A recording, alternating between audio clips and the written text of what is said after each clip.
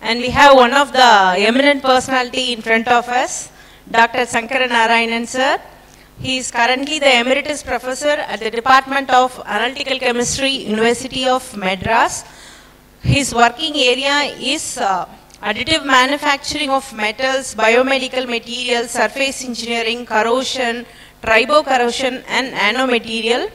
Sir has obtained his doctoral degree from the University of Madras and his postdoc from Baylor University, and he has been a visiting scientist under the Brain Pool program at Yonsei University, Seoul, and he is a research professor at the Department of Dental Biomaterials. He has published more than 200 papers, and he has published 15 book chapters, and he is the editor of Surface Modification of Magnesium for Biomedical Applications, and he is the co-editor of the book Conversion Coatings for Magnesium and its Alloys.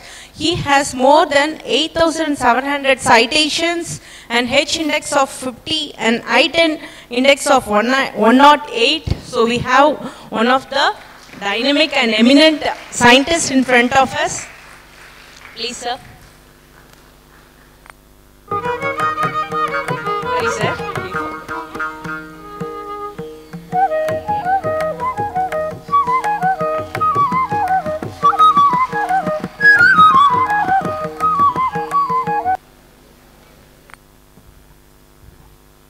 Good evening, everyone. So, it is nice to be part of the induction program phase 2. I am already a part of induction program 1, so I must extend my thanks to the Anna University, particularly Professor Velraj, Vice Chancellor, and Professor Uma Rani, the Director, as well as her colleagues in the Center for Research. In the first part of the program, induction program, I have given a few talks, particularly on manuscript writing, as well as the digital resources and the importance of reading and writing. So here today, they want me to give us a different topic altogether, because the video is already there in the website, so people can see that. When they asked me to give a talk on something totally different, the first thing that comes to my mind is on ethics, particularly on research ethics, because nowadays there is a lot of problems. You might have seen the blog page of Retraction Watch. So there are so many papers, published papers are being retracted, and there are so many problems in the published literature has been cited. So I thought that it is relevant to talk about research ethics in front of you, because having joined for research program, so it is important for every research scholar to maintain an ethical, to follow an ethical guidelines. Okay, let's go to the program. So the first slide, I have slightly modified the quotes of Plato. Plato used to say that no one is more hated than who speaks the truth. So I slightly modified this. No one is more hated than he or she who talks about following research ethics. Because why I'm saying that is, it is like, when you talk about ethics, it is like what is wrong, what is right, what you should follow, what you should not follow. So it is kind of advice. We generally have the attitude of, if somebody gives advice to us, we generally hate us. So that's why I want to put this slide. So let us see whether at the end of the program, whether you like me or not. Okay. Ethics. Ethics is derived from the Latin word ethos. Okay, what is the meaning of ethos? Ethos means character. Okay, ethos means character. So ethos means character. Even when you are leaving the school, okay, you might have got the character certificate, leaving the school or college, and when you are joining for a job, you may be asked to produce a character certificate. Even if you are applying for a higher level position and you want to go abroad, or you want to go for a job in abroad, so then you may have to ask to produce a police clearance certificate from the nearest police station. So everywhere this character, even if you are if people are looking for a better bridegroom, now the first question is asked, how about the character of the boy? Okay, so it is mingled all through our life. Okay, so only thing is that how you are going to follow the same, how you are following to maintain the character during the research program, during the research activity. That's what we are going to talk about. So ethics deals with the moral principles of about how a person conducts an activity. Here we are going to talk about research, so how you are going to conduct an activity, how you are going to follow the principles, moral principles when performing your research program. That's what. Basically, one should know the right things to do and not the wrong things. Okay. And to follow good practice and not the bad ones. To be moral and not the immoral. So that is the basic thing. Okay. So as Peter Stewart says that ethics is knowing the difference between what you have the right to do and what is right to do. So what is right to do is more important. So that you have to follow. That's what ethics says all about.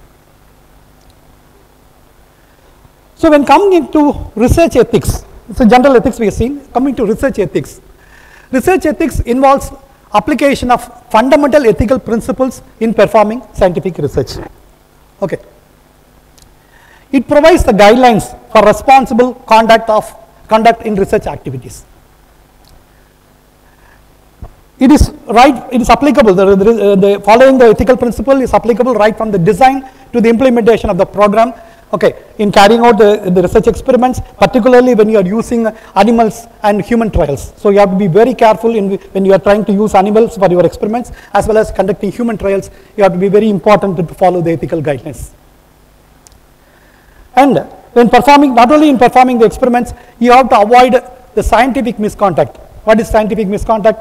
Falsification of data, fabrication of data, and plagiarism. So that is also comes under the misconduct, scientific misconduct, because many papers are retracted because of enormous copying down of the other papers. So plagiarism is also important. In fact, your PhD thesis also after when submitting your PhD thesis, you have to subject your thesis for plagiarism testing. So they will use a software to check whether you have plagiarized or not. So this becomes a very serious issue now.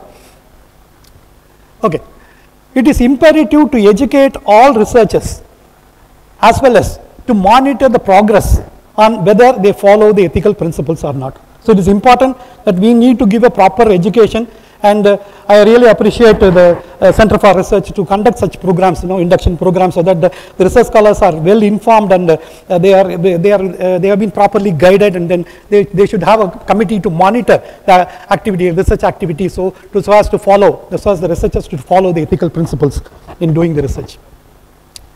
And not only that, every institute should constitute an ethical committee, okay, to provide valuable suggestions, because the researcher may not know certain things. They may be totally unaware. They may be doing something, but they are not aware that it is against ethics. So it is importance, and it is a responsibility of the institute ethical committee to provide valuable suggestions on ethical issues in conducting research.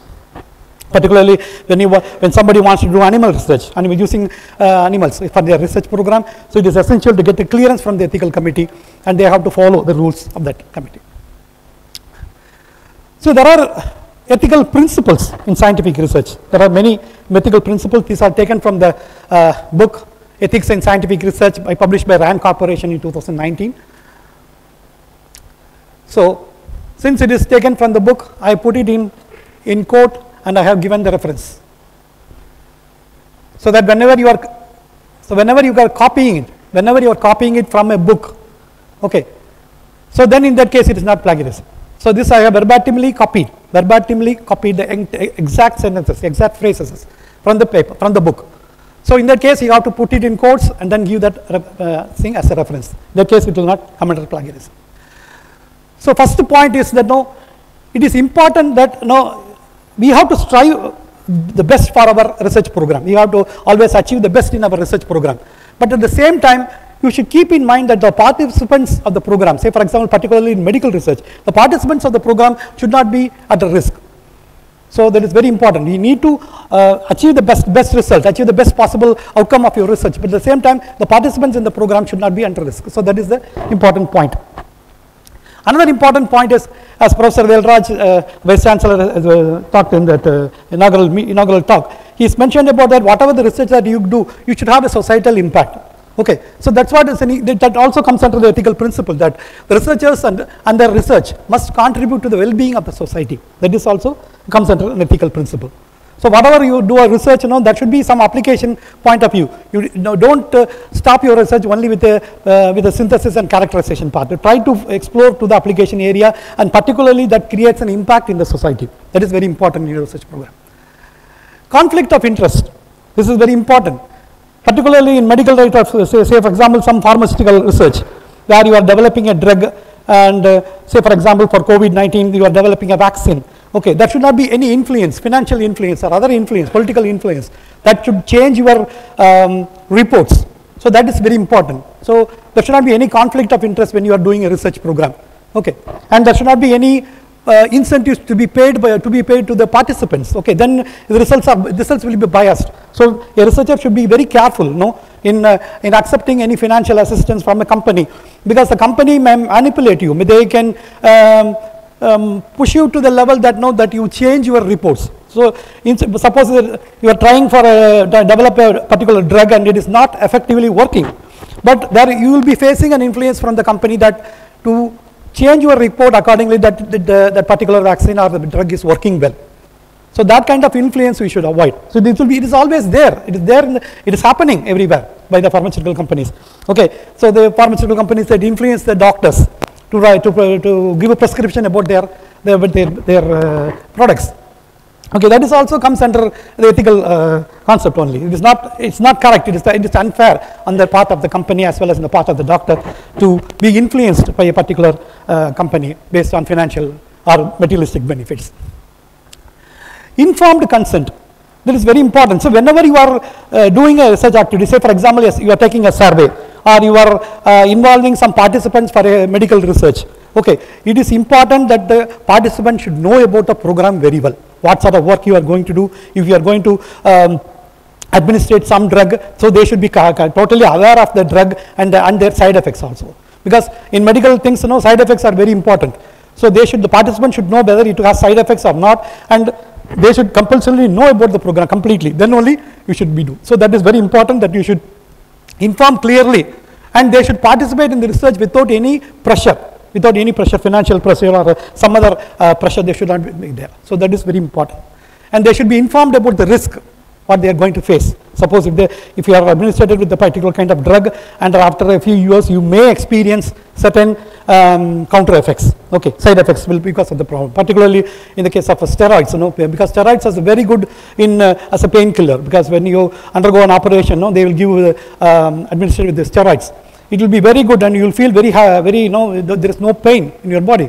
But after some time, the steroids will create a lot of side effects. So that whenever you are involving in developing a program or a particular drug based on steroid, you should inform the participant that this will have an effect, side effect after these years. So that is important. That all comes under ethical principles. Another thing is integrity. Integrity is very important. Researchers should demonstrate honesty and truthfulness. There should not be any fabrication of data or falsification of the data, or you omit an important relevant data. So that should not be there.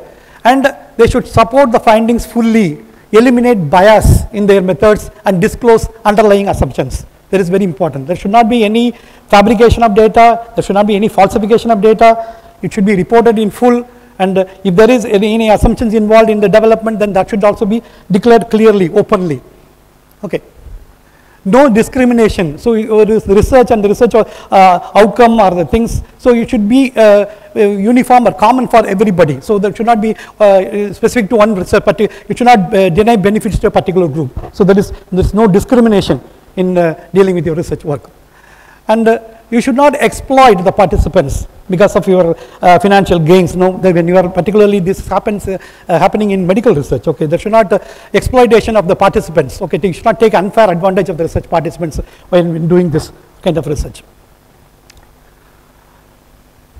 And privacy and confidentiality. That is very important. Suppose a participant is coming voluntarily to participate in your program, and you are collecting their personal data and they are collecting their medical records, and they should have control that who can access the data, because you cannot open it and you cannot sell it to any other company or any other place, because this is happening all around. So if you are typing something in Google and looking for some research, say for example, I want to buy a mobile, and immediately you will be receiving mails and other advertisement in the sites that about the mail program. So this is what happening, because they are sharing the data. that someone is looking for something.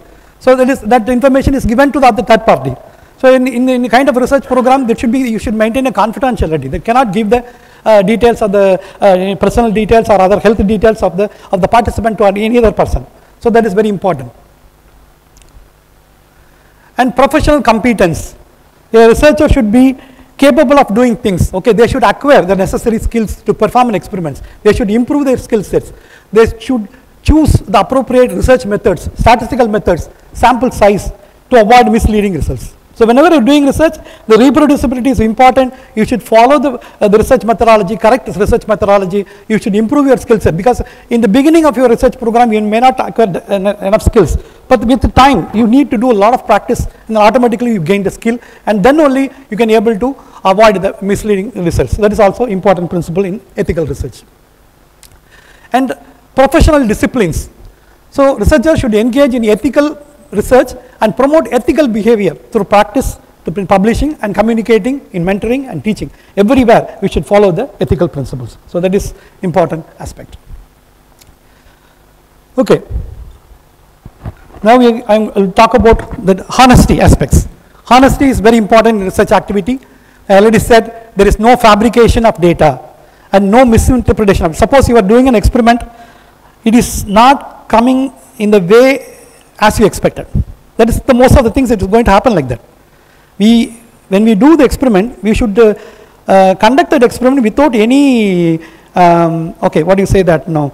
Without any expectations that you should come like this only. Okay, whatever it comes, you just take it. It is the responsibility of the researchers to do the experiment, to collect the data, analyze the data, and give an interpretation why it is happening. It might give a positive result, it might have no effect, or it might give a negative effect. All three things are possible. Let it be, whatever it is. It is for you as a researcher, you should only understand and interpret the result why this has happened. Suppose it has not gone totally out of the way, then what is your expectation is. Let it be. You explain why this has happened. So that is what research program wants. Even in your PhD program, we expect that you should understand the result, how it is happening. You should make a proper interpretation with a proper understanding, and you should write explanation why it is happening like this. That's all. We are not expected to produce always a positive result. So that you take remove from your mind. I will always get a positive result. I should always give an improvement in my work. I should always get a positive output. It's not like that. You are doing an experiment. Your job is to do an experiment, collect the data, analyze the data, interpret the data, and give it a proper explanation why that has happened. That's all. So as long as you follow that, there is no need for you to fabricate, to falsify any data, because you are not expected to make a positive output. Suppose you are, say, it is coming negatively. You are expecting a positive. You are expecting an improvement in mechanical property, but the mechanical property is not improved. Okay, I was expecting an improvement. So what I should do? Maybe I can slightly modify my data and to show that as if it is increasing. That you don't do. That's what ethics is talking about. Whatever is coming, you take it as such, analyze it. It is not improving. Why it is not improving? That explanation you write. We are expecting that it should improve, but it is not improved. Why it has not improved? That explanation is important for science. That's enough. Okay. So no misinterpretation of data. Follow honesty in reporting. If you are writing a methodology, write it clearly. Don't confuse the reader. Don't write, okay, instead of, suppose you conducted an experiment at room temperature, don't write it at 60 degrees centigrade or 70 degrees centigrade. So no falsification, no, you have to follow honesty in reporting. In what's the test protocol adopted? You should not hide any facts. That should clearly find out. In reporting your results also, you should follow the honesty. Okay. In publication status, many students, I have seen the CVs of many students, it is out of enthusiasm. I don't say it is a totally wrong thing actually. It is out of enthusiasm. What they do is they put the title and then put communicated. So don't put communicated unless otherwise you have communicated that to a journal. And many people I have seen that now they put a few number of titles and they said put under preparation. See, these are all comes under ethics. See, they are doing it with out of enthusiasm. I'm not saying that it is, they were totally unaware of these things. So I'm telling you. So these are all also part of that honesty. Okay. And we have a moral responsibility not to deceive our colleagues and collaborators, the sponsors, and the funding agencies, as well as the public. So we need to follow the moral responsibilities and conduct the program. And as Benjamin Franklin said, honesty is the best policy. So we have to follow honesty in whatever research activity and other activity that we do every day.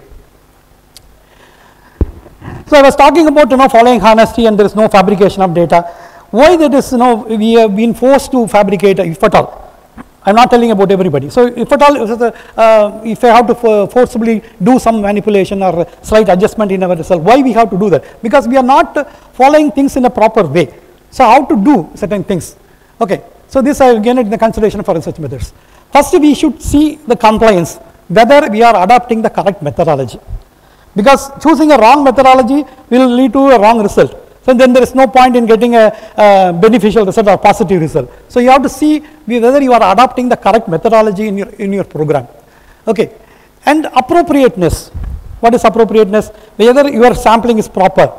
Okay. Whether the experimental conditions are properly maintained. So you suppose the humidity should be maintained at 65% relative humidity. Suppose you are conducting at 45% or you are conducting at 100% relative humidity, then your results may go wrong.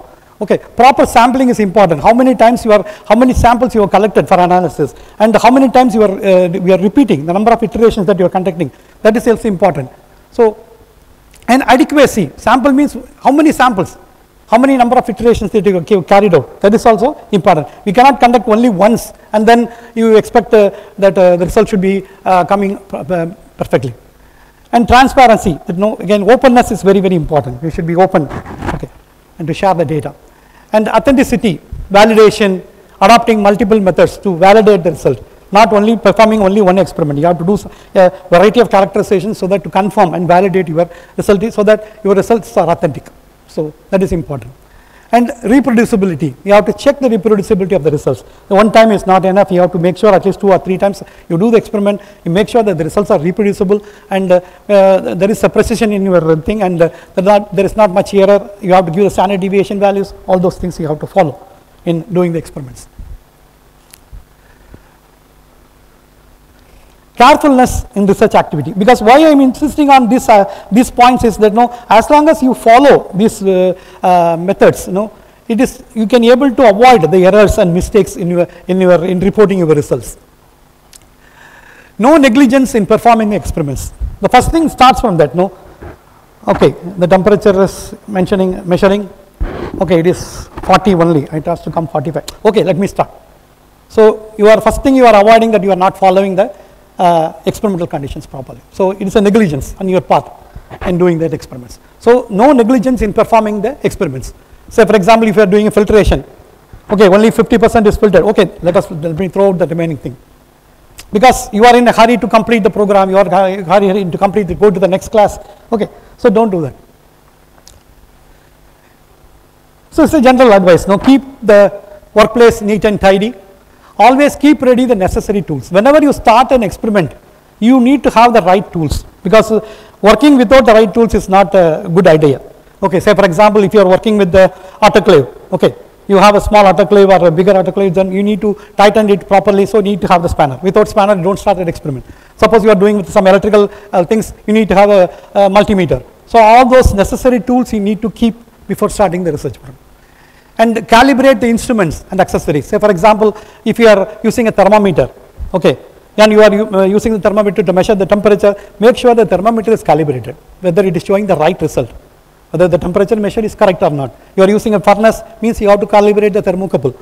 Okay, whatever the digital display is shown need not be correct. That should be calibrated properly. Every year, the furnace and all, you should be thermocouple and all, you need to calibrate every year. Okay. So somebody has purchased 10 years before this furnace, I am still using it. It might show 50 degree or it might show 100 degree. That may not be exactly 100 degree. It may be 85 or it may be 105. So that might influence your result. So calibrate the instruments and accessories and maintain the experimental conditions properly. So these are the important things which avoid the negligence in performing the experiments. Log the research activities. This is many research scholars are not following. Okay, so that's why I am telling to you. You need to have a logbook. Logbook is a must for every researcher. So whenever you are entering the laboratory, you are doing that experiment, you should log in your logbook. Okay. Give a unique identification number for every experiment. Even if it is not working, okay, you are trying an experiment, it is not working, okay, fine. But you give an identification number and write down that I have tried this and it is not working. Write down. That is very important. And every experiment and every sample should be traceable at any point of time. Don't throw away. Something is not coming out, don't throw away. Keep the sample. Keep the experimental details. Write the remarks that I have done like this, it is not working. Logbook is very, very important. Because the traceability is one of the points that we talk in about ISO 9000 standards. Okay, traceability. Traceability is very important. We need to keep, say, when I was in National Metallurgical Laboratory as a scientist, we used to do chemical analysis for metal samples. And we need to maintain the samples for at least 6 months. And we need to have a clear track record of what is the sample. At any point of time, you should be able to pick up the sample and redo that analysis and confirm to the auditing. So that is very important. Traceability is an important factor. And in fact, once I interacted with an auditor and I said, I hate writing logbooks. Why I should? Because I am wasting a lot of time in writing the logbook. Anyway, I am doing the experiment, I am getting the results, and I am putting it, logging it in the test report, and we are giving certificates to the customer. So what is the point? Why I should write a logbook? Is it necessary? So the auditor has given a very good explanation. He has explained a scenario. There are two different companies working on a similar development. And one company has started filing a patent about the development. So the other company, suppose that they are doing already much before this company. So it is their idea. So they should also be given the equal credit. Okay. So what is the proof? What is the proof you have done? And the judge has asked to produce the logbook. You bring the logbook and produce it in the court. That is acceptable as an evidence. So based on that, the company was given, yes, they have also done from this date, so they also have a credit to the development. So logbook is very, very important. It is even considered as a evidence in the court. Okay, so logbook is very important. If somebody says that, no, that is the only evidence that you have worked in the laboratory. Because finally you are submitting a thesis in the form of a nicely typed report, laser printout report. Okay, whether that actual data is there in the logbook or not, nobody knows. No one is verifying. So I am not blaming, but at the same time I am telling about the importance, the logbook. Particularly the observations. Whenever you are doing the research work, observations are the key. You write down the observations. Suppose you are doing an experiment, every gas evolution is there, any effervescence is there, any change in color is there. Everything you record. Because that is very important when you are writing the interpretation. When you write an interpretation, okay, something like that. So if this is the case, then there should be a gas evolution. Yes, I remember that, I have recorded that. There is a gas evolution. So this explanation is correct. So these inferences are very, very important. Writing the logbook and noting down all the observations. You may think that it is very, very insignificant, but that may be an important aspect when you are writing a thesis. So never underestimate the observations. Observations are the key. So record all the observations. Record all the details, including sample weight. Suppose you are taking about 0.2 gram weight. So I am taking 0.2 gram is that I very well know why I should record. But you should record. Because what I am saying is, accidentally, instead of 0.2, you might have added weight 0.5. By talking to somebody and say, okay, I have added. But the results may be different. Why the results may be different? Suppose if you could return the weight instead of 0.2 or 0.5, you know, yes, I have added more. Because of this has happened. So every little things are very important. You note down that. Critically evaluate your results and findings and compare with the published reports. You are getting a result, say for example thermal analysis, or particular sample is decomposing at about 650 degrees centigrade. Okay. Then you take the published result, what the other people have got. You compare with your results with them. If there is a change, why there is a change, that you analyze it. And if you don't understand it properly, you discuss with your peers, you discuss with the experienced people. There will be many professors available who have already done that work. So you can discuss with your peers. So these are important things in research activity. So this will help you to eliminate your errors, the chances of doing any wrong things. Okay, as long as you follow things in a proper way, then you need not worry about other things. Openness in research now. We have to share the results. It is one of the important points now in publication that the raw data should be available for sharing. Why are they asking that? Many publishers are insisting that the raw data should be shared. So why I should share my raw data? Because you are reporting a methodology in doing an experiment, and somebody is following the same methodology and they are trying to reproduce the same work, same result. But unfortunately, their results are totally against, in a totally contradicting way they are getting the result. In that case, they may report that I have followed this methodology, but I am not getting the synthesis. So they say, for example, you are preparing a graphene oxide or something like that, or some metal oxide.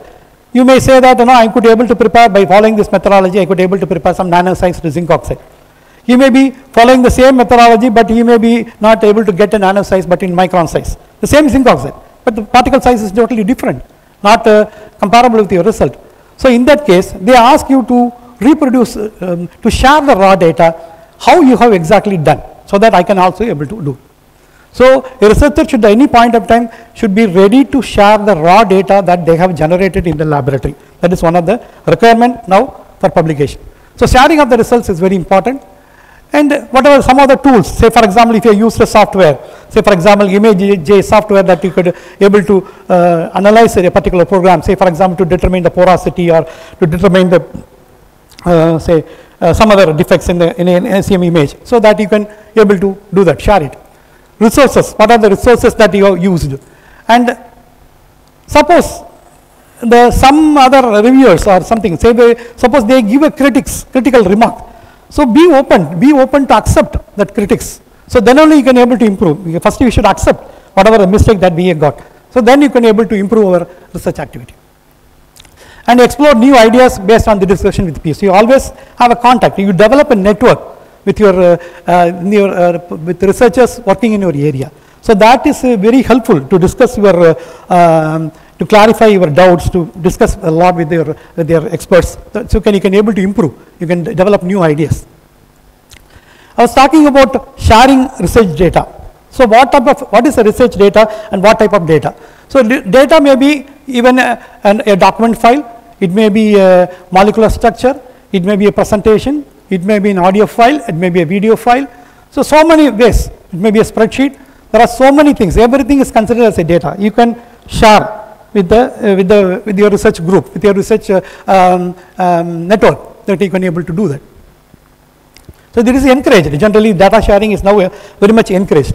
So what are the advantages? This is published by Springer. So the benefits for the individual researchers is, first thing is that you are increasing the available resources. So many resources are available. If everybody starts sharing the data, and you may get very good recognition for your output, and you can increase that impact factor, increase the visibility factor. The visibility factor is very, very important. V factor, we call it as V factor. So like how the H index and I index and other things are there, citations. The visibility factor is very, very important. So you should always visible to your research group, the people working in your area. So that you can, I encourage you to participate in, become a member in ResearchGate and LinkedIn and other things, so that you constantly share whatever the news in your area of research. Some developments are going on, you write a blog about your thing. So you always be visible. Okay, even when we are writing projects, we say that one of the important point that people should recognize you by getting your name itself, by reading the name itself. Oh, I know this person, he is capable of. So that visibility factor that we should bring in. So that is working now. It is like you have to promote yourself. You are advertising yourself. Okay, like a Chhatrapati Shivaji, like that. Now you have to promote yourself. That is very important today. So for the benefits of the society, they could be able to get a lot of information about the recent developments. Okay, suppose you are developing a sensor in your laboratory. Okay, which could be able to, yesterday I was talking about a student. They were telling that some wearable sensors, some wearable electronics sensors that could be able to monitor acetic acid, and that is they are using is to identify the, for diagnosing diabetic. Okay.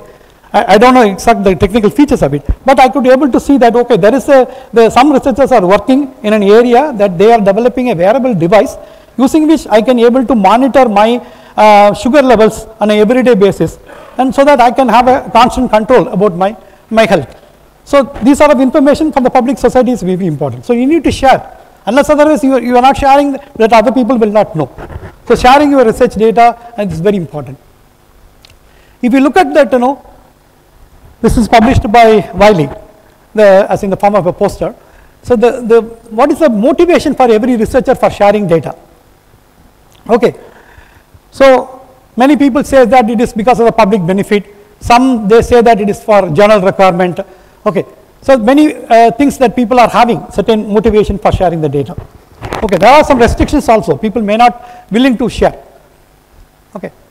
So if you look at the whole world population now, some of the selected countries, say for example, in Germany about 55% of the data they are sharing. Okay, in US is only 46% sharing. Overall throughout the world, people 50% of the people would like to, researchers would like to share their data, and 48 they do not share their data. There are some apprehensions also in sharing the data. So if you look at the reasons why researchers are hesitant to share their data, it means they are very much concerned about the intellectual property and confidentiality issues, and many people say that my sponsor or my institution is not insisting on that data sharing, and many people feel that I am concerned that my research will be scooped. This is my idea. So if I start to share my idea and the results, that other people may steal. So I don't want to share. This is the main apprehension by many researchers, but it is not like that. Okay. And many people they say that my results may be misused. They may steal my result and then they can use it actually. And some says that it is insufficient time or researchers are funding. And some feel that I really don't know where I have to share the data.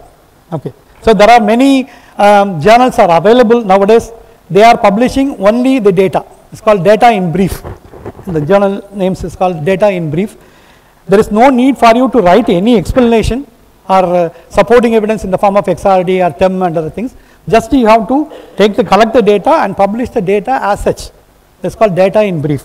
Because now data science is picking up. People in now working on artificial intelligence, machine learning, deep learning. So everywhere, these areas are everywhere. Okay. So they want data, meaningful data, reproducible data, meaningful data, so that they can able to make some useful information from your data. So data is important for everybody. So we need to share the data. Okay, we need to share the data. Of course, with proper recognition for you that you have reported, with the proper record that you have recorded, all those things it is required. Transparency in research is important. Be open to elaborate your methodology whenever you are asked to reproduce or asked to explain, and you have to clearly given what is the type of materials used. If any theoretical work means any assumptions that you made in the theoretical work, that you need to explain it, and what is the basis of analysis, all those things. So transparency is also an important factor. And suppose you are using animals, you want to use animals in your experiments. Okay. If you have to use animals, then we have to take care of them properly. It is very important. And the experiment should be properly planned. It is not other laboratory experiments, like chemical experiments that, okay, if it is only chemical, it's all right. If it goes wrong, this doesn't matter. Okay, it is not like that. So experiment should be properly planned and avoid any unnecessary experiments. Because most of the times you are going to try testing your drug. And if you are giving overdose, the animal will die. I have seen that. Now when I was working in Korea, I was associated with the dental school. And we have implanted a magnesium wire. We have developed that magnesium for a degradable implant, magnesium based heart wall stents. Okay, it is a degradable thing. There is no need for a second surgery. It automatically stays in the body, and then after some time it will be absorbed in the human body. So that is the advantage of this magnesium based degradable implant. And to test that it is effectiveness, we use rabbits. We use to implant a small magnesium wire with the different type of coatings, and then we implant it in the rabbit. What happens is, out of the 8 rabbits, at least 3 will die.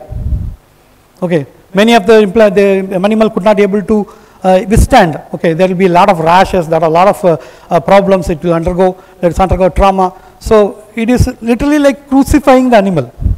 It is like crucifying the animal. If you look at that scene, it could not able to tolerate the pain. Okay, so you're literally crucifying the animal and then killing it.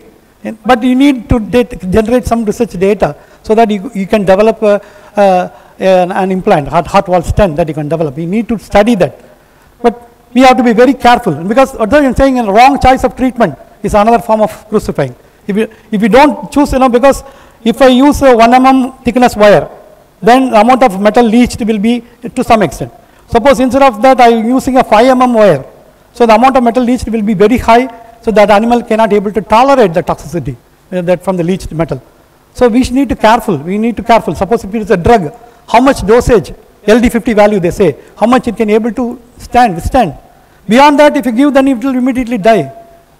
Okay, we cannot say that it is only an animal. Now animal activities are there everywhere. You cannot, they won't even allow you to run your laboratory. They will make a huge, they stage a huge dharna. Okay, it is not happening in India, but it is happening everywhere. So as far as you are conducting the animal experiments, you should be very, very careful. You need to proper take care of the animals, etc. And before starting an animal experiments, it is necessary to contact the ethical committee, university ethical committee, you have to get a clearance. You have to submit a correct, clear proposal, what exactly you are going to study. You have a prior knowledge about the type of material and how you have to handle that animal. Everything you should write it in the proposal. Get a clearance from the ethical committee, then only you have to start that experiment. It is not you are doing the experiment and finally you say that, no, I have submitted the paper. It is not like that. You have no right to start even the experiment, animal experiments, without getting a clearance from the ethical committee of the concerned institutions. Okay, this is a bronze statue. No, there is no point in making statues because the style nowadays. No, okay. So this is a bronze statue of a mouse knitting a DNA double helix. This is in Russia. Okay. What it says, the ideology is that it combines both the image of a laboratory mouse and a scientist, because they are connected to each other and serve one cause of development. Okay.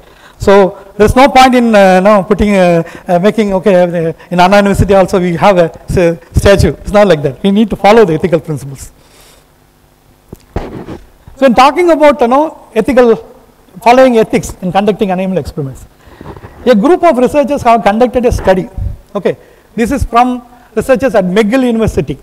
Okay, what they did, they applied a painful stimuli to mice by injecting noxious chemicals, particularly acetic acid, into their abdomens, causing them to literally in severe pain on the test floor.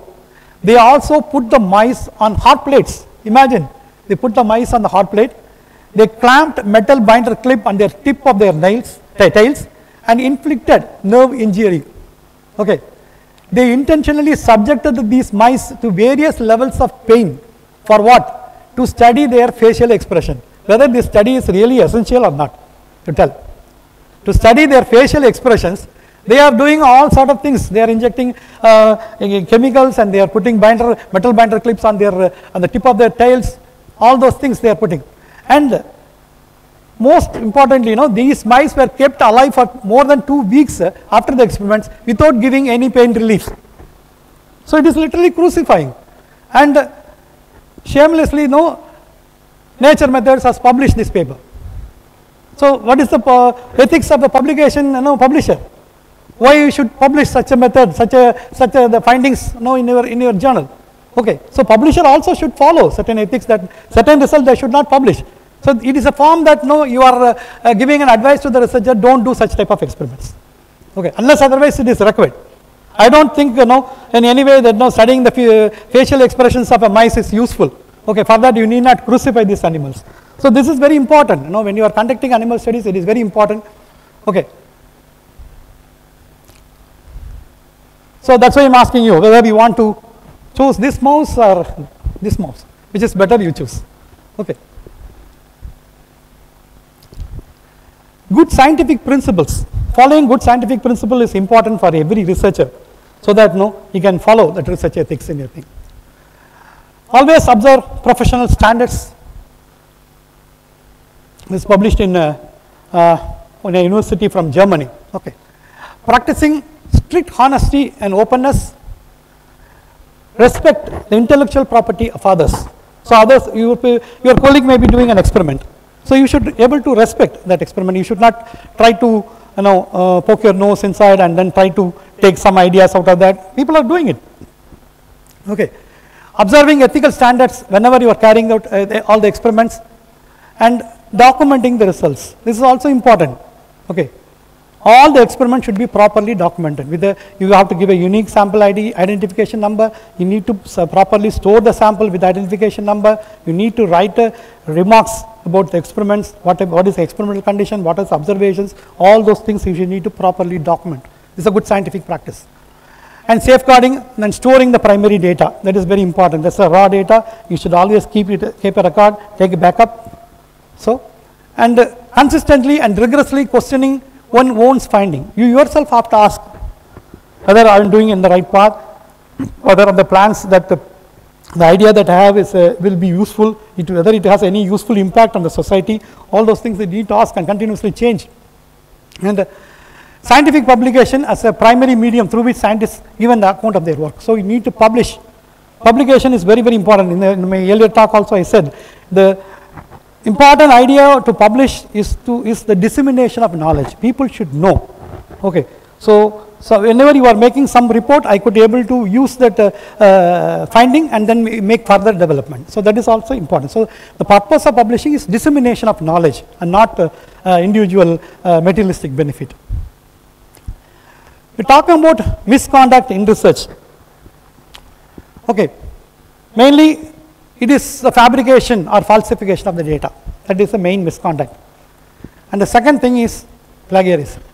So these things are the major reports that there is a major misconduct in scientific research. Only these things are coming up. Of course, you cannot follow some unacceptable practices, and you cannot do some misappropriation of funds, use of prohibited chemicals, and violating ethical standards. So these are the things. But the most thing is reported is falsification and fabrication of data and plagiarism. So these are the main things. And willful failure to comply with the requirements. So there may be a written procedure to follow ethically. You follow certain procedure, ethical principles to when you are handling animals experiments and all. So you should follow the requirements properly. So if you analyze it, why there is a scientific misconduct? Okay, if anybody is involving in a kind of misconduct, where and all it could happen. So mainly it is happening in writing research proposals, because you are not planning in advance. Okay, most of the things we start only after the advertisement is issued in the journal or a newspaper or some other scientific web pages. Okay, so we don't have enough time to complete the proposal. They might have given about 1 month maximum. Any funding agency. Say for example, after 2 years, you may have to write a proposal for CSIR for getting a senior research fellowships, or after 3 years, you are applying for a research associate. So they are expecting you to submit a research proposal. So for that, you have to plan in advance. If you are not planning in advance, you don't get enough time. So when you don't get enough time, what people do? Okay. I think some proposals were available in somewhere, so you just copy it and do it. So that kind of misconduct is there because you are not planned properly. If you could have planned properly in advance, then you could have written a very good proposal. So that is important. In performing the experiments, so you are not following the principles, so you are not following the experimental condition properly. So then there is some kind of chances of misconduct. In reporting the research results, I already said there is no need to get a positive result.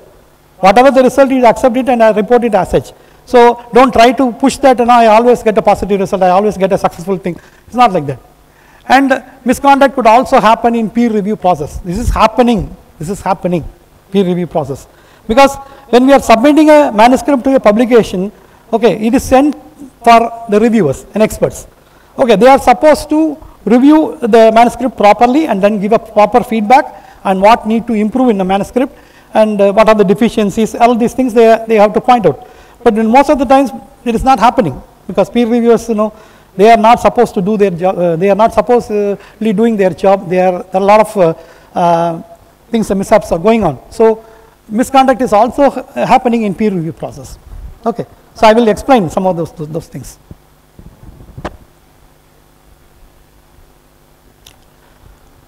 Publishing. So publishing is important for you as a research scholar.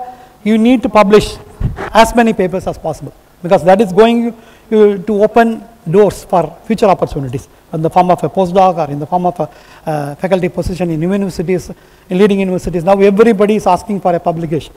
So publishing is a must. And we have to follow ethics in publishing also, in publishing a paper also. So what are the points? The important thing is we should not fabricate any data while reporting the results. And we should not make any falsification of the data or manipulating the data, okay, or creating the fake data. This is important. And I already said plagiarism. There is no question of copying and pasting from other publications. Even if it is from your own work, it is not allowed because it's considered under self-plagiarism. So plagiarism is a serious issue. I will put some of the slides on that. Salami slashing is segmenting your results, into, say for example, one big paper. You segment only XRD and SEM as one part, and the biological application another part. So these sort of small papers is not an encourageable thing. So don't do that. And dual publication, submitting the same paper to two different journals at the same time is not allowed. This is against ethics. Okay, people are doing, because they want to know one journal may take about 2 to 3 months to tell about the result. Okay, so they want to submit it to them, and somebody is accepting it. Okay, other journal I'm drawing. So that is not an acceptable idea. Dual publication is not encouraged. Inappropriate authorship. Authorship issues is going on. Okay, it is going crazily now. It's going crazily. Okay, and we should give due credit to the contributing authors, and we should not allow some unnecessary authorships. Okay, gift authorship. Okay, including the author in lieu of funds. Somebody is willing to give funds. This is happening. Okay, I can show a lot of examples of that. And ghost authorship, including name of an influential researcher, just because he is well known, so our paper will be accepted easily. So I want to include that person as one of the author. So that is also an not acceptable thing. And manipulation of citation, giving undue citations to so many papers, particularly our own self-citation. So these are the things these are the ethics aspects in publishing. First, let us see about fabrication and falsification of data. I have collected all these points from the published literature, published in Retraction Watch Forum and other places. Okay. So this is a paper published in Journal of Materials Chemistry A in the year 2013. So the author has given the X-ray diffraction pattern of 2 different compounds. Okay. So you look at the curve B and curve C, and somebody has identified later and done this research on that result, and they said the curve B and curve C are one and the same. Okay, and the researchers have manipulated and put a small peak only for the magnesium silicate. Okay, so subsequently serious issue was taken. So this is a falsification of the data, manipulation of the data. So they have analyzed it carefully. Now exactly it is following the same way. Actually it is only the one curve. They didn't get the proper result for the compound, but they manipulated the result. So these sort of things are going on, and these sort of things are easily now they have excellent softwares, image matching, pattern matching. A lot of softwares are available to identify these sort of mischiefs. And many people, they have a lot of forums, and people are mainly looking at these results, and if there is any suspicion, they start to reporting, and the people are working on that and then identify the problem. So it is very difficult to cheat the people. It's very difficult. So they will easily find out. This is another thing. Okay, this paper was retracted. It's published in 23rd August 2019. Okay, this paper was retracted. So they will put as retracted. That means it is removed from the publication. It was accepted, it was published, subsequently it was removed. Why it is removed? So 2 different papers. Okay, you are able to see it is the same curve. 2 different publications, it is the same curve, but the conditions are different. So they would have done obtained the results under only one condition. Okay, in the other paper they have modified the conditions. So this sort of things is not acceptable. Okay, so that's why this paper was retracted. Another example. This paper was also retracted for data manipulation. So what is the manipulation data they did? I will explain. So this is a cell growth morphological feature. This is for the control sample, and this is for some modification they have made, mineralized input. But one researchers have identified that both images are same, and what they did is they have rotated 180 degree the same image, and additionally added some features using Photoshop. So they said, okay, this area particularly it's not clear. So actually it is one and the same. So what is, they flipped that image and they put it and added some additional points using Photoshop, and they reported that is a difference in the between the control and the some modified sample. So a lot of Photoshop things are going on. Okay, so I am putting these things that you can, not to say that you can do all these things. I am saying putting all these things that don't do all these things. Okay. Plagiarism is a very big problem. Okay. So what is the definition? Okay, the entire thing I have copied from Wikipedia. So if you are copying and pasting it in from some resources, then you have to necessarily put it in quote and give the reference. Otherwise, it is considered as a plagiarism. Okay. So this entire thing I have copied from Wikipedia and put. So according to that, plagiarism is the wrongful appropriation and stealing of publication of another author's language, thoughts, ideas or expressions, and representation of them as one's own original work. Okay. And plagiarism is considered as an academic dishonesty and breach of journalistic ethics. It is subjected to sanctions such as penalties, suspensions, even expulsion from schools or work. Plagiarism is not in itself is a crime, but can constitute a copyright infringement. In academia and industry, it is a serious ethical offense. So don't involve in plagiarism. Never copy and paste.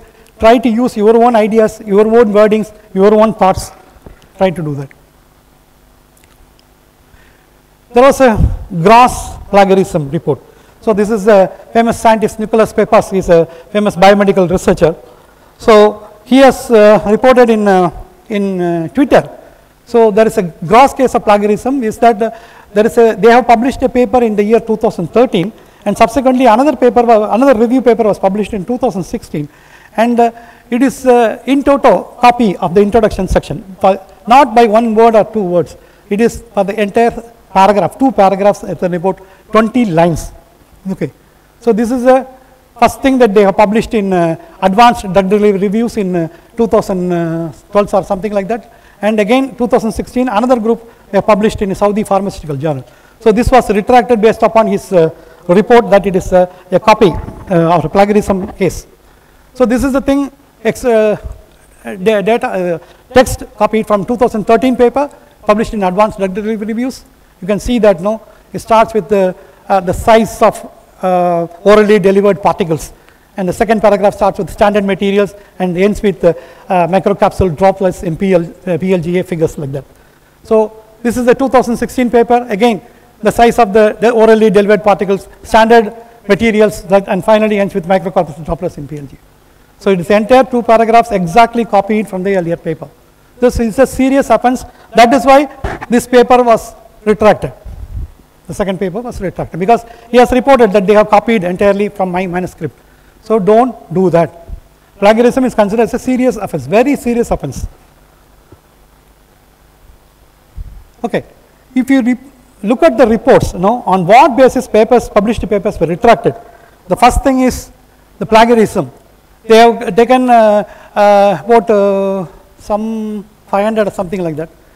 So many of the articles, about 354 articles was removed, retracted because of plagiarism.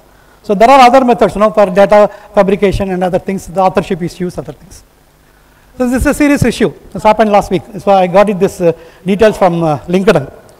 So there is this university is in US, I think in Wisconsin state. Yeah. So, one student was offered admission in mechanical engineering program, PhD program. Okay. In September 1, 2022, okay, the director of the graduate admission is issuing a letter to the candidate. Okay. It states like this: your offer of admission to the mechanical engineering PhD program at our university has been revoked effectively from September 1, 2022. This decision is due to plagiarized writing sample you submitted as a part of your application. So what the candidate has done it, he has used the help of an agent to write the SOP, statement of purpose. Okay. So that agent has copied from somewhere. So because of that, his admission is revoked. And they wrote again that as a result, you have been withdrawn from your course and your financial aid has been terminated. Imagine that you got admission in a good university and you got financial aid, now all of a sudden has gone, everything has gone. It's doomed. Why? Why? Just because you have plagiarized the statement of purpose. This has happened earlier also. It happened earlier also. Many universities now, they are very seriously watching these things. Okay. They used to give assignments. Okay. They used to give assignments, professors. The first thing they say is not the result, whether it is right or not. The first thing they say whether it is plagiarized or not, whether it is copied or not. If it is copied, then you will be failed, even though the results are correct. So that starts, they say that starts the problem. The copying starts the problem. Okay. So they give importance now, even if you could not be able to solve a problem, it's all right. You try with your own methodology, we try your own ways of approaching. Even if it fails, they don't bother. At least you have made an attempt. But without making any trials, without making any attempt, you simply copy from some other, then that is considered as a serious offense. Okay. So in India also, the University Grant Commission has issued a note in 2020 about self-plagiarism. Self-plagiarism is copying our own work. Suppose you are publishing a paper, okay, and then you are writing another paper. It is the same work, it is about the same methodology, but you cannot copy your own the same methodology again. Then it comes under self-plagiarism. You cannot copy your own thing. So that is very important. Okay. So UGC has issued a note on about self-plagiarism, and some of the experts, from the notice, that reproduction in part or whole of one's previously published work without adequate citation and proper acknowledgement and claiming the most recent work as new and original for any academic advantage amounts to text recycling, also called as self-plagiarism, is not acceptable. Okay, even self-plagiarism is also not acceptable. What is text recycling or self-plagiarism? Republishing the same paper that is already published without due and full citation, and publishing smaller work from a longer or previous work without any citation. Reusing the data that is already used in a published work, again, breaking up a longer study into smaller sections, paraphrasing one's own work, that is all comes under self-plagiarism. And they have advised in this thing that the vice chancellors and selection committees and screening committees, etc., okay, they are advised to take decisions when they are taking decisions in case of promotions or selections. Okay, in awarding the research degrees, they must evaluate applicants' published work to ensure that they are not self-plagiarized. So even in your thesis comes under scrutiny, that if there is any plagiarism, then you may not be able to get your PhD degree. So plagiarism, out of the 508 cases that was withdrawn from the things now, 175 accounts for the plagiarism and 152 accounts for the fake data.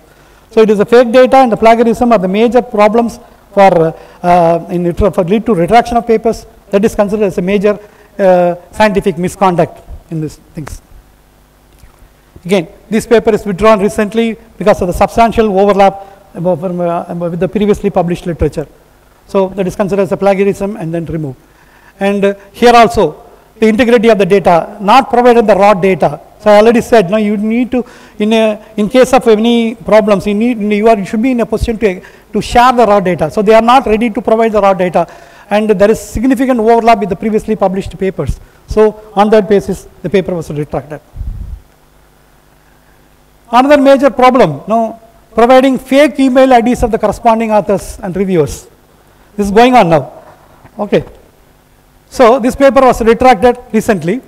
What happened is, these two authors are the John Wang and Yoto Song are the corresponding authors. Okay, but the students have submitted this paper. They have included this professor's name as corresponding authors, but they have given a fake email ID. That is not the original email ID of the supervisors. Because whenever you submit a paper, the corresponding author will immediately get an intimation in the form of an email that your paper has been submitted. So they know. But purposefully to hide that, they have given a fake email ID and submitted, and they have published it without the knowledge of the supervisors. And finally they say that, no, the supervisor, they say that we have no idea about submission of this paper and we do not agree with the outcome or conclusions of this article, and finally the paper was retracted. So this was done by the students. Mainly they want to gain some advantage, so they have published this paper without the knowledge of the supervisor. So don't do that. Another problem, fake reviewer report. So what they do is, you mention a reviewer name, you are supposed to include the email ID of the reviewer. So reviewer name is some professor in some so and so university. Okay, the email ID is your friend's email ID. So when the journal is submitting for review, your friend will get the paper for review. So you yourself will write the report and submit to the journal and it will be published. But the reviewer is supposed to be an expert. It will not go to them. So by submitting a fake email ID, they are started to do things. And it has been identified. The moment it is identified, then it will lead to retraction of the paper. So a lot of mischief is going on, okay, particularly in the peer review process and other things. So it is a clear case of manipulation of peer review process. So that's what the paper was retracted. So this article is retracted. So it gives the corresponding author information that does not belong to the actual authorship of this article. So somebody else's corresponding author email is there. And reproduction of data with appropriate consent and omitting the citation. This is a serious offense. Okay, you are taking a data from other people's work and you are putting it as if that is your work, or you may use that for a comparison. In that case, you need to get prior permission to reproduce. Because this is the case, when you are writing a review article, you are going to compile the published results of many researchers. In that case, it is not only your results, you are trying to use many people's result. There is nothing wrong in it. You can use it when writing a review, because you need to compile, you need to discuss about what are the developments going on. But it is important for you to get prior permission to reproduce any published data, whether it's the image, whether it is a text, whether it is a table or anything, or a schematic, you need to get a private permission. So I will explain how to get a permission for that. So, but many papers, they are using it without without proper permission, without even citing the original paper, so that it comes under trouble. So this is an example. Okay, so this paper is published in 2011 in Materials Letters. That image is there. And subsequently, the other group of researchers, it is not the same group, it is some other group. They published another paper in Journal of Materials Chemistry in 2013. Okay, look at that image. It's the same image. But subsequently, when there is an inquiry, the author is telling that, I have used that image only. He agreed, I have used that image only, but I have not got the permission to reproduce. So that leads to a major problem. So you reproduce it from the Materials Letters paper without proper permission. That is an offense now. Okay, another article. There is extensive duplication of text and images without appropriate citation. So there is another image, because of that the paper was retracted. Inappropriate authorship, use of data without appropriate consent and omitting the citation. This is a major problem. People are citing for retraction of papers.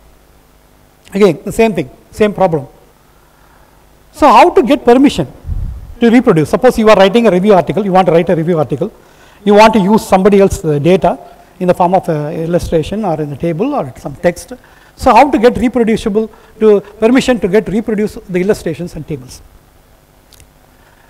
So all the illustrations, schematics and tables published in books, journals and websites are copyrighted.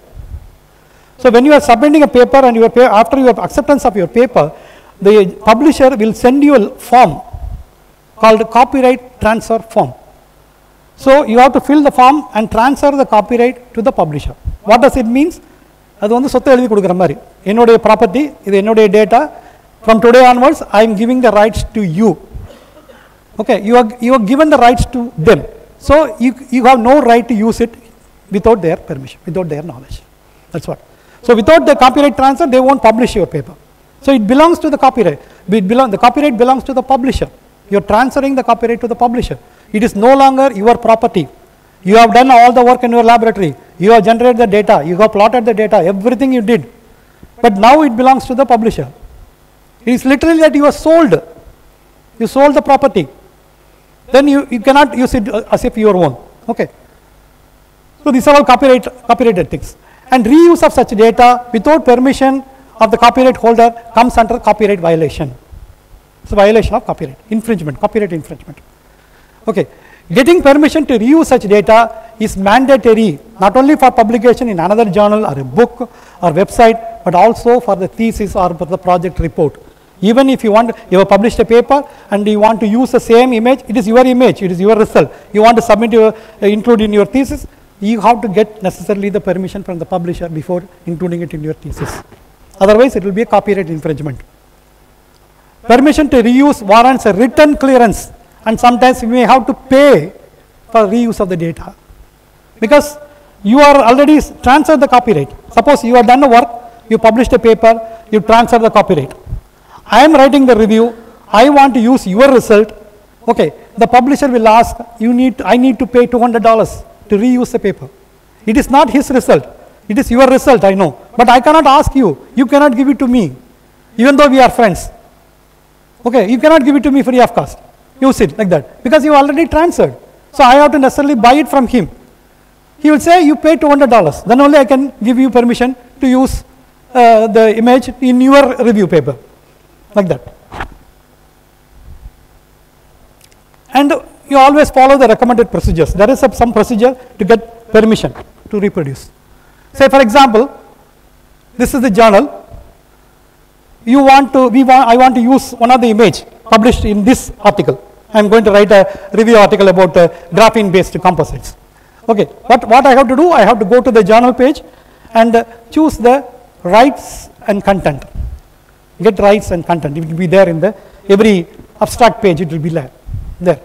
So you select that, the copyright clearance center. It will go to the copyright clearance center, and that will indicate what is the type of the paper, everything. And first thing you have to give, what you have to do. So I would like to reuse the data in my thesis or dissertation. What you would like to use, whether figures, tables, or illustration that you got to mention, how many numbers of figures that you got to mention, whether it is going to be in print electronic format that you have to mention, whether you are the author of the paper, whether you will be translating, and in case of you want a payment, what currency you would like to make. So all these things you have to enter and go for continue, and they will ask where exactly you are going to use it. Okay, so I am going to use it in a presentation as energy storage devices that I am going to present it in SRM University during January 2020, like that. Okay, so how many figures you are going to reproduce? Figures 2 and 8 from that article. Okay, so then there will be the details. What are the details? So number of figures that I am going to reproduce, all those details will come. Okay, so they say since it's only for a presentation, they don't charge me anything. The total amount is $0. So you have to accept that contract. You have to agree for the terms and conditions, and finally order complete. So what it says that, thank you for your order. This agreement is between Sankaranarayanan, T.S.N. and elsewhere. Okay, for using the permission, for using the figures. So this you need to keep it. This you need to take a printout of all the details, and then you have to submit it when you are using it for submitting along with your review paper, that I got permission to reproduce these figures, like that. So this is the procedure. We cannot use any published results without their knowledge, without giving due acknowledgement, and you have necessarily cite the paper where exactly it is taken. Okay. Already told about issues on compromised editorial handling and peer review process. This is going on.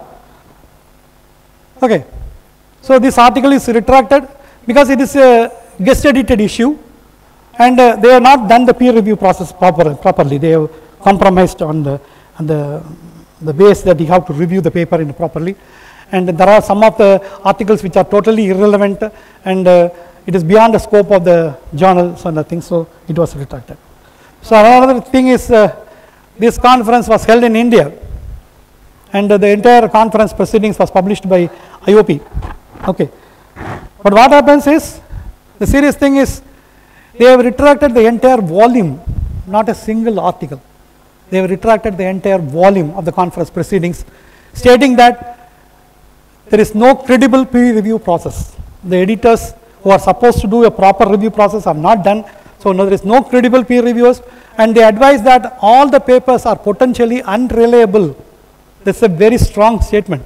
So not all the papers are supposed to be like that, but they said all the papers are totally unreliable, the editor review process was not done properly, so the entire volume has been retracted. Okay, and there is considerable citation manipulations, all those things. So I don't want to put the exact place and the things. So a lot of retractions. Now PLOS ONE is one of the famous journals. Now they are doing a very big research on published papers, and now they are going to retract more than 100 papers published during the last few years. So publishing is a difficult task. It's like making a high jump. Okay. So what many people normally do is, we use our network. I already told, establishing a good network is very important for your research career. So how people are using the network, So from the network you name some of the people as suggested reviewers when you are submitting a paper. So it will go, and you inform the reviewers, inform the people that my paper will come, you please provide a favorable reply. Okay. So we are using the ladder and we are crossing across the publishing thing. So that's what going on. Oh. Okay. So how to stop these problems in the peer review process? So one recent attempt has been made by a group of researchers. They use artificial intelligence to analyze the reviewer report. So when you are doing a review process, you have to submit a reviewer report to the journal. So they will keep all those review reports.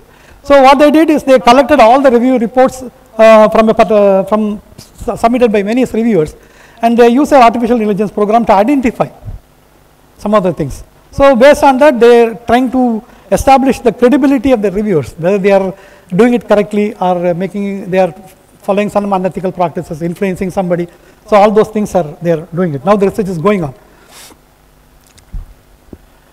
So if you look at the reasons for the misconduct in publications, it is a lack of awareness first.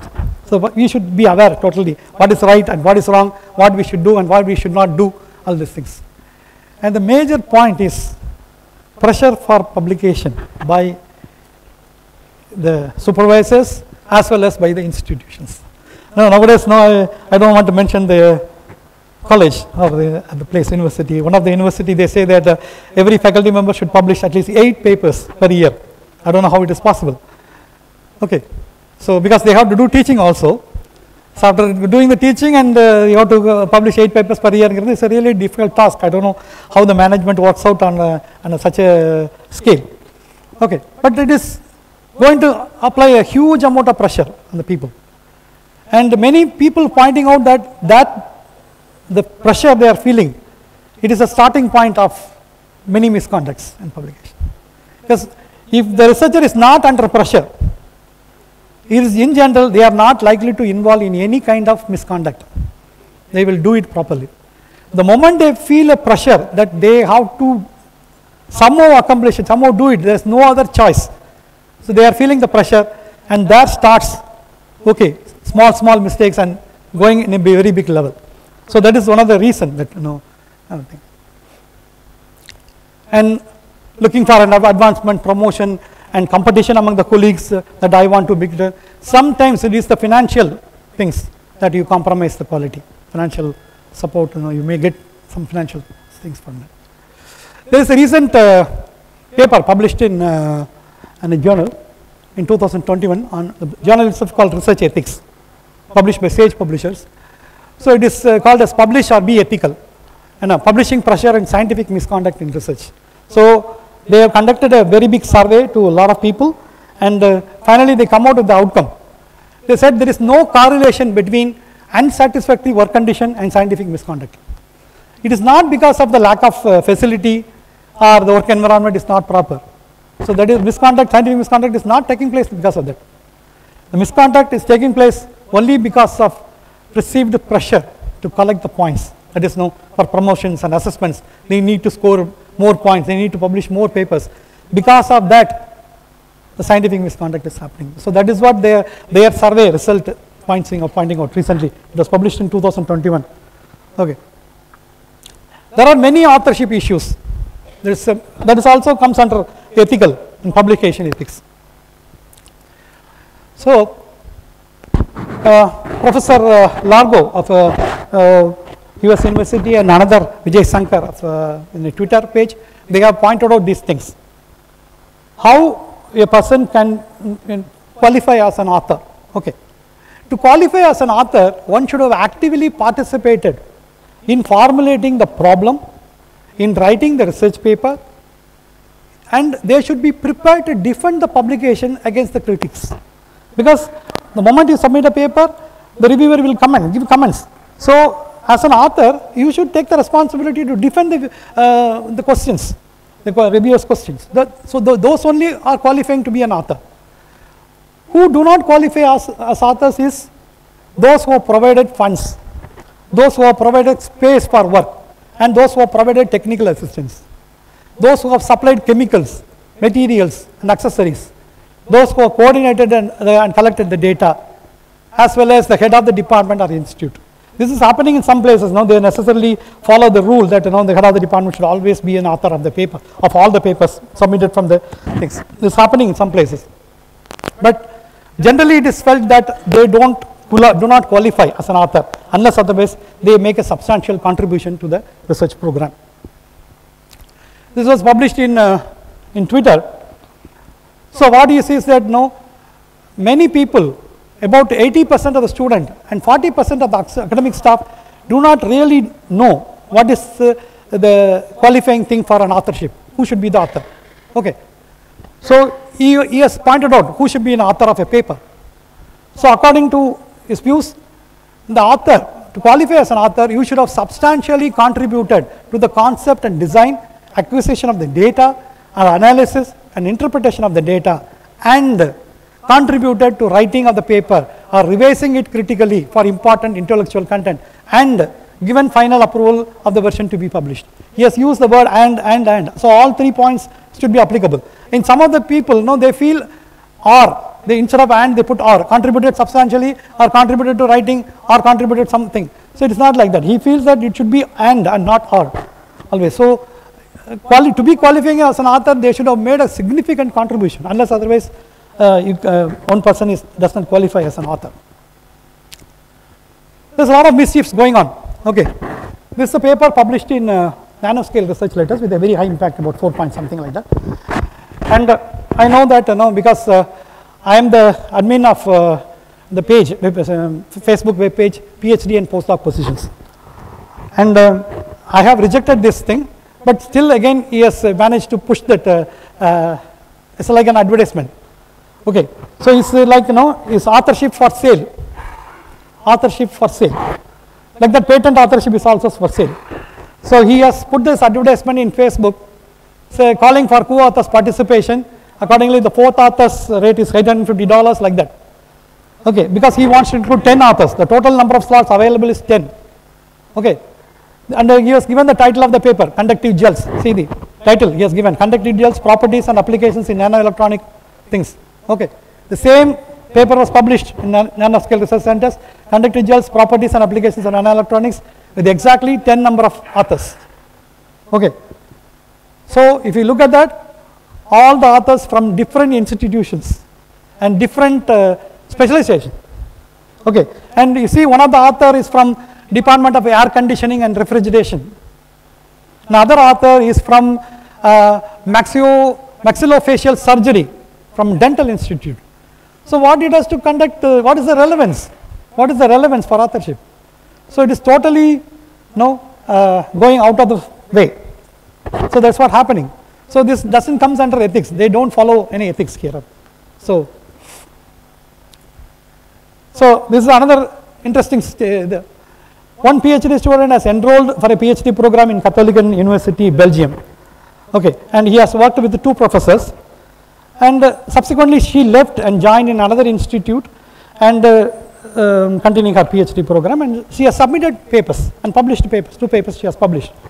What happened is, in the papers, in her manuscript, she has included the name of Frank Riedermix, who is a famous cardiologist, who was working at Catholic University, Belgium. Later, the professor has complained that I have no idea about the research work. The author has never consulted me, and without my consent, she has included my name. So for that, the journal has retracted the paper. Published the paper, it was retracted.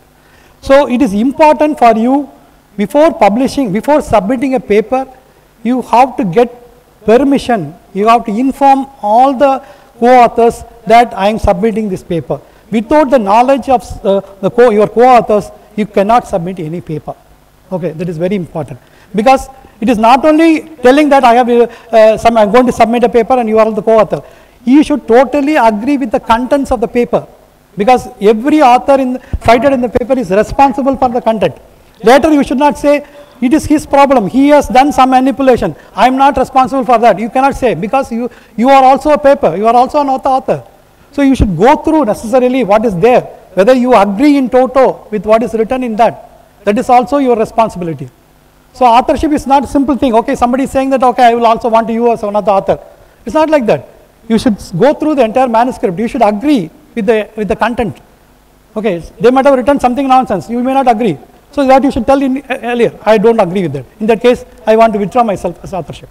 So that you have to tell very clear. So there is a committee called Committee on Publication Ethics, SCOPE. You can see this websites. A lot of cases going on.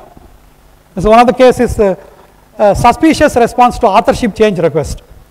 So the paper is published, or submitted something, or in the process of review, and one of the author is writing that no, you need to change this author. You remove this author, you include another author.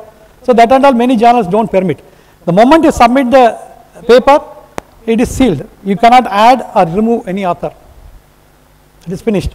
So before submitting itself, you have to decide.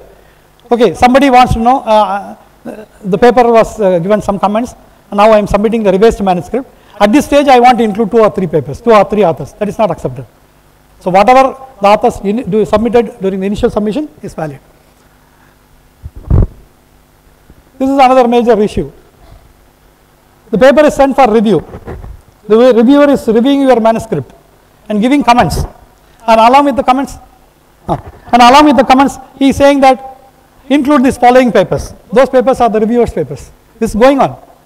So every reviewer is insisting that you cite my paper. Okay, this is a problem. And change of corresponding author. Lot of things. And this is another serious issue. Institutions are paying, they are willing to pay to be named on the papers. Okay, so I am working in Madras University. Some institute, suppose, this is only an imagination. Suppose some institute is asking me, you put dual affiliations, Sankaranarayanan University of Madras as well as Sankaranarayanan this institute. You publish a paper. So they are getting a credit, the institute is getting a credit, for that they are willing to pay. This is what going on today. This is against ethics. Okay, so you know about this girl, Russian? Yeah, she is very famous, no? There is a page called SEA Hub. If you know the DOI number, you can download any number of papers. Okay, that is in principle against ethics. In principle against ethics. But we are doing it. Okay, including myself. I accept my truth. So because now Elsevier, Wiley and SES has filed a case and it is going on in the Indian court. So now they put at least the recent year, 2022 paper, it will not be available like that. But still all earlier papers are available. Okay, so some questions I would like to ask. Inclusion of your colleague name in a paper. Okay, when it is ethical and when it is unethical. Can you tell? You are including your colleague's name as one of the author in your paper. When it is ethical, when it is unethical.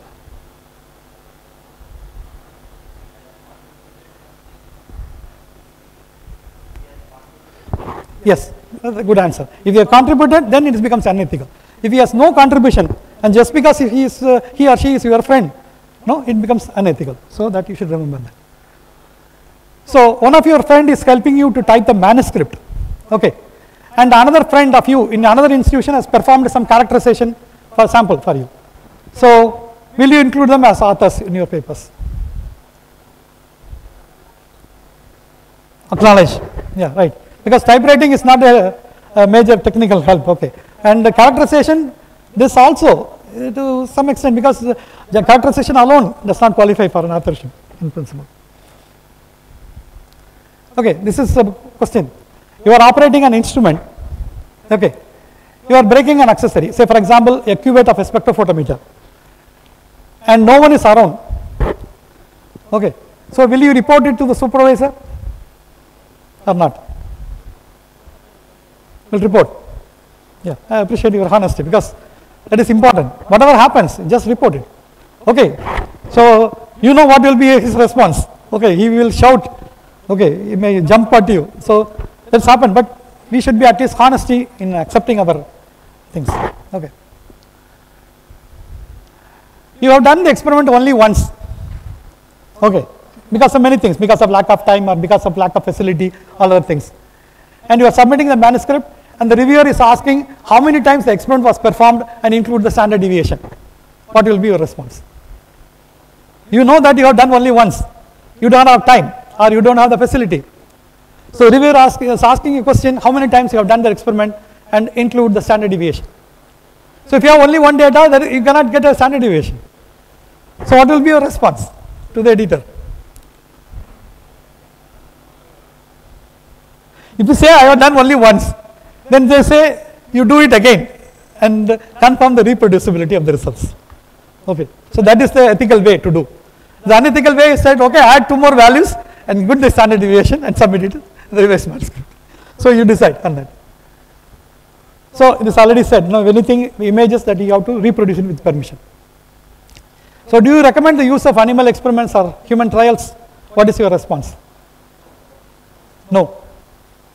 But without doing that, how you can, suppose in the case of a new kind of drug or a new vaccine, how we can go for it without animal trial or human trial?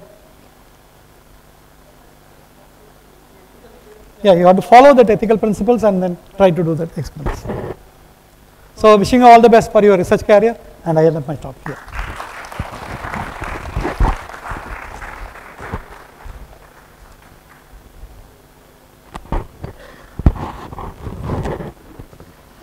Sir, nowadays many WhatsApp messages are coming that first author is free, third author is free. Will it be fine to publish the paper in that? No, that is an unethical way.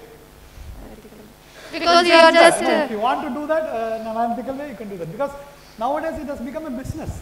Yeah, sir, while joining in webinar, they itself adding in one WhatsApp group and sending the free papers. That's what I put one thing. There are many things coming in Facebook. Okay, many things as an administrator, I have removed many things also. They are selling patents. They are selling authorship in patents. They are selling authorship in publication. All those things are going on. So I don't advise you to. Book chapter, sir. Book chapter, will it be fine, sir? Anything. Unless otherwise you have a significant contribution, it is unfair.